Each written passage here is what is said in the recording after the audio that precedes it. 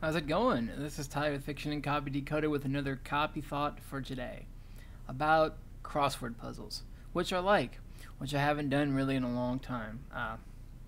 On the blog, way back actually, I did some crossword puzzle prompts where I took a couple random words and clues from crossword puzzles and made a prompt out of them, which was kind of a little meh. But I mean, I was not selling that content or anything. It was just for fun. However, I realized I quit doing it after a while because I realized it wasn't very smart. But what it did teach me is to be able to,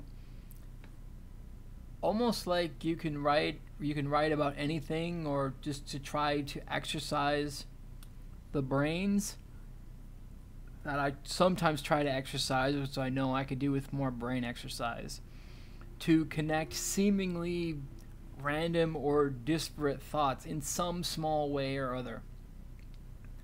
And it really did help me back then, and it's a skill that I do try to keep up with.